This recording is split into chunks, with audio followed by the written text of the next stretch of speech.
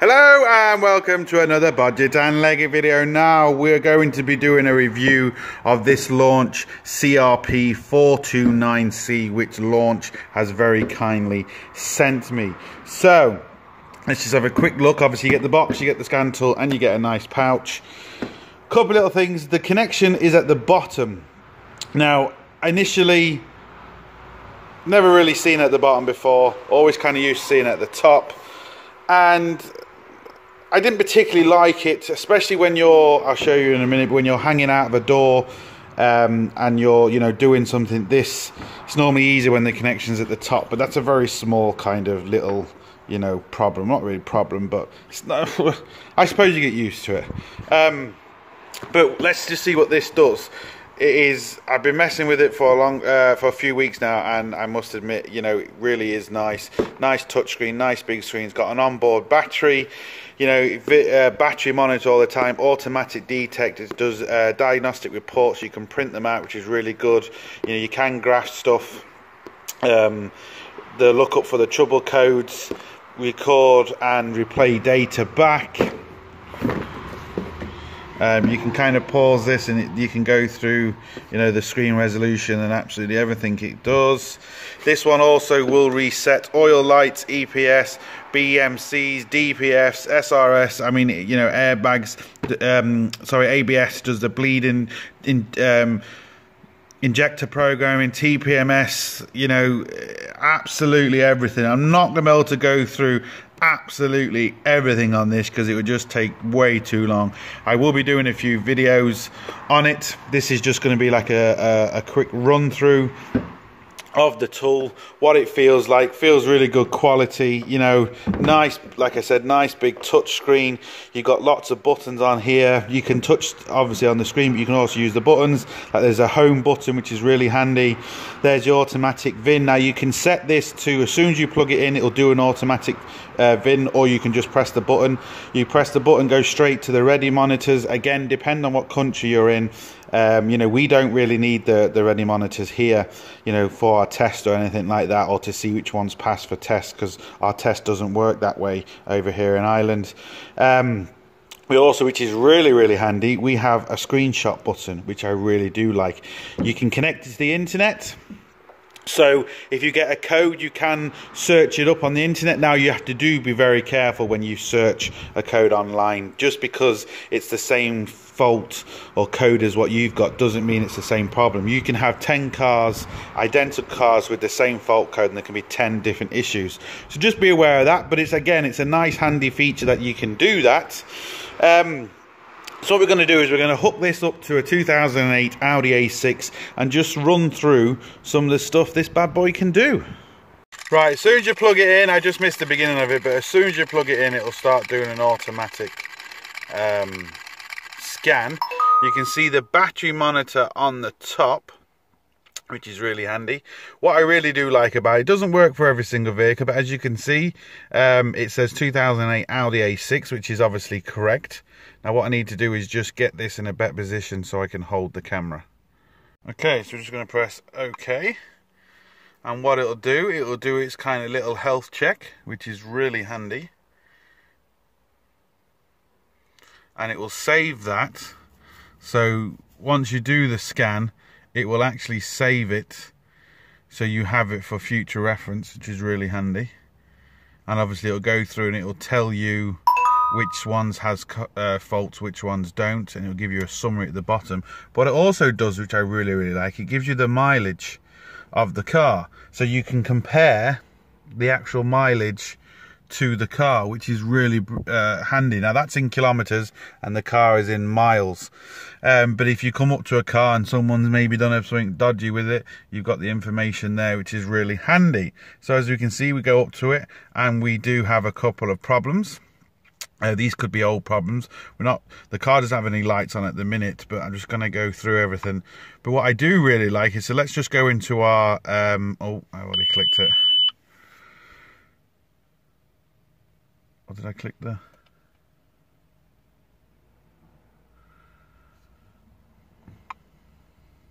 Just go out of that.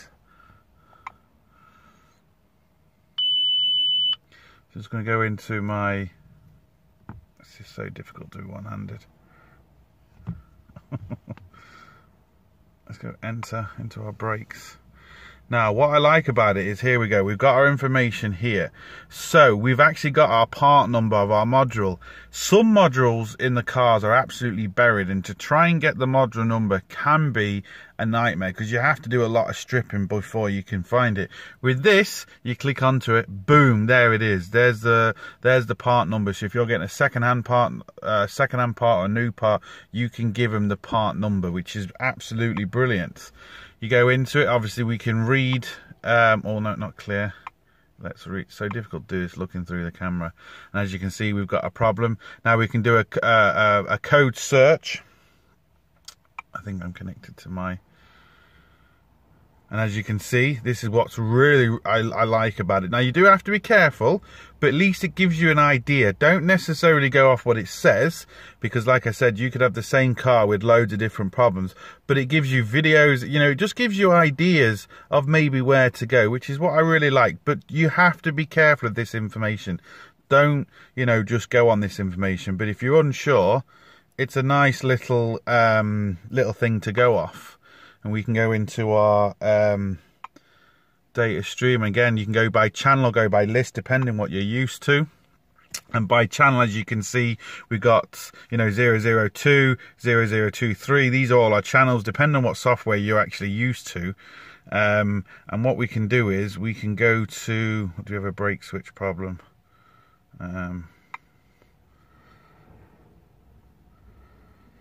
Let's see what information we've got here as regards that. Let's just click on that for the minute. And there we go, our clutch pedal travel. And as we press the clutch down, as you can see, we've got our live data. So we can see that that clutch pedal is now working. That could have just been an old fault, because like I said, there is no fault code in it now. But with something like that, look how quick and easy it is with live data. Can really, you know, get you in the right direction. Now you do have to be very, very careful. As you can see, our battery is a bit low, so you don't want to be doing too much testing with your battery low, because you can be getting fault readings. But automatic at the top, it shows us our battery reading, which is absolutely brilliant. So we might want to just start the car to get it up and going. As we can see, very quickly it's responded. It's now 13.6 volts. We've now got the car started, and it does say we're under diagnostics, so again, we won't worry about that. But again, the battery monitor being right there in front of your face all the time is absolutely fantastic. Let's just, and this is our module information here. This is what we had before, but you can go into all the modules and actually get all that information through there. Then down here, rather than going through all the menu systems, we can just go straight to home. If you are unsure as well and you want to take a screenshot, for example, just come down here, press that. You'll hear it, it's took a screenshot. So if you want to take a screenshot of live data, or, you know, all the error codes or whatever the case may be, you just press the button down there and boom, it's done. We can just go home and we can see more of the actual interface here. So that's diagnostics. We went into, oh, of course, we're gonna have to go out of this completely. So let's just go out of this completely. You sure you want to quit? Yes. Let's go back out. Let's go back in there. Now, we can do an auto detect, as you can see, if my camera decides to stop messing around with the focus. Or you can go through it, because again, depending on the car, depending on the age of the car, it might not do it. So you can actually go through each individual car here and actually get the right one in the end, which is handy as well. But on this particular case, the automatic reader works. And we've got OBDII data here. So again, we can go into that and that will automatically do it, depending on which system you actually want to run through. And there we can see, so we just go okay, there's no fault codes on at the minute, and we can read, you know, live data, freeze frame. Again, oh, I keep pressing the wrong one on the camera. Freeze frame. because we got no freeze frame data, but that is really good. Freeze frame data, that can tell you an awful lot and where to go with the actual fault codes. We can read fault codes, we can erase fault codes, onboard monitoring, live data. Again, we can go through, let's just pick a couple of these. Engine RPM, coolant temperature sensor. Let's just go, oh, let's get a few more. Air intake. Now. And we can go there, we can see the live readings, which is really good. If you want to graph it, then you can just press, oh, that's it. Press that and that happens. Let me get this set up again and then we'll continue. Back, my stupid phone decided to just be stupid. Also, what I like about this is now I turn my ignition off, but once I turn it back on again, as you will see, we don't lose the data. Some scan tools, once you turn the ignition off like I'm about to now and switch it back on again, it cuts down because there's no internal battery in it, and you have to start it all over again, which is really frustrating. This doesn't do that, as you can see. So I'll start it again and we don't lose our data PIDs or absolutely anything. That's what I really do like about it. It's really handy and it's really quite fast. Now we've only got a few data PIDs here, but let's just, if I want to combine some just to get our graphs, and this is going to slide off again.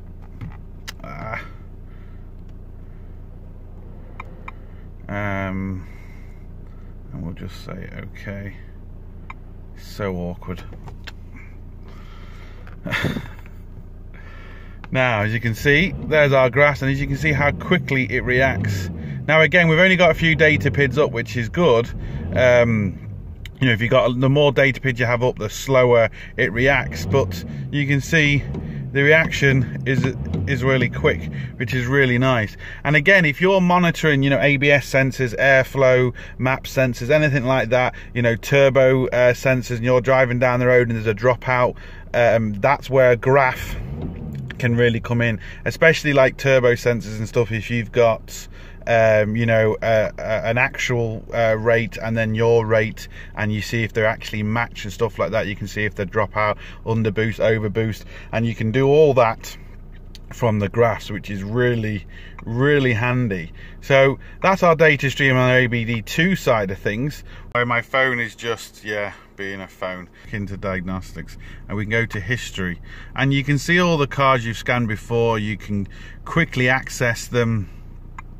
You know, so if the car has come in 6 months later and the customer says, for example, well, that code wasn't there when I gave it to you first, and all this sort of stuff, you can actually go back, you can see the codes and stuff, and you can say to the person, well, you know, actually it was, you know, which is really handy. We won't need to do it, but that's what you can do. So let's just go back out of here. Just have to pause that. Go back out. Special functions, and here we go. This is the stuff we can and can't do depending on the car, you know, reset airbags and stuff like that. But again, I'll go through, you know, all this in a few more videos, because to do it all in one video is, you know, very difficult. I just want to get back to the interface so you can see. Let's just go back out of here. Now we've got our update, and again, it's as simple as that. You just press it and it updates if there's any updates. We've got our settings here depending where you are in the world. If you want metric or imperial, if you want automatic detection on, your sound, your network, time and dates, you know, all that. Even here where it says about, you can actually, no, not about, is it? It is about, I think. Version, and then you can even check for, you know, the version update to make sure it's up to date and stuff like that, just by pressing update, and if there's an update for it, you can get it. And we've got this Gear Plus, which there is going to be features coming shortly to it. But then we can go to reset. And again, depending on your car, as you can see, we've got brake reset, you know, for our brake switch. And now this car does have the stupid brake button. So when you need to do pads and stuff, you need to be able to set it. So we just go to Audi again, ignition on, yes, yes.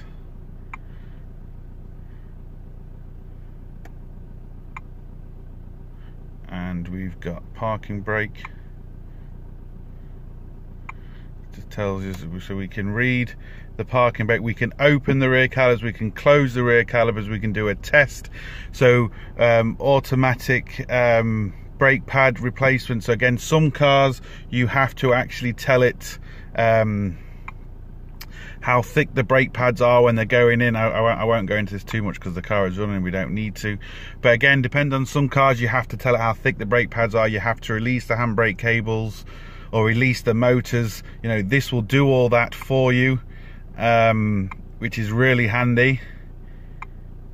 Also, we'll go out there. We've got, you know, SAS reset. We've got bleeding battery reset, TPMS reset, DPF regen, gear learning, inject. Absolutely, you know, there's just loads and loads and loads of stuff this will do, which I just cannot go through in all one video. I will be using this a lot more in my diagnostic video, so you will be seeing this tool. I've done another video which you should have checked out first. That was just a quick one on a Ford, and that's the bad boy there. So that's the launch CRP 429C.